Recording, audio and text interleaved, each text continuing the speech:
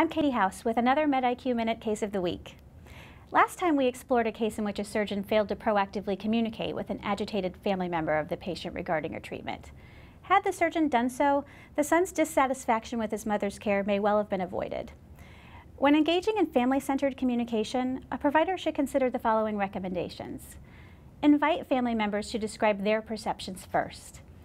Use active listening skills, including giving family members full attention, eliminating distractions, and reflecting upon or summarizing the comments of family members.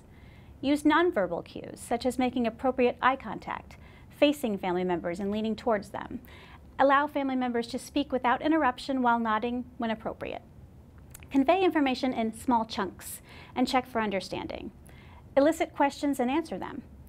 Identify and respond to any religious or spiritual needs or concerns. Acknowledge and respond to emotions. What proactive communication strategies for family engagement work for you?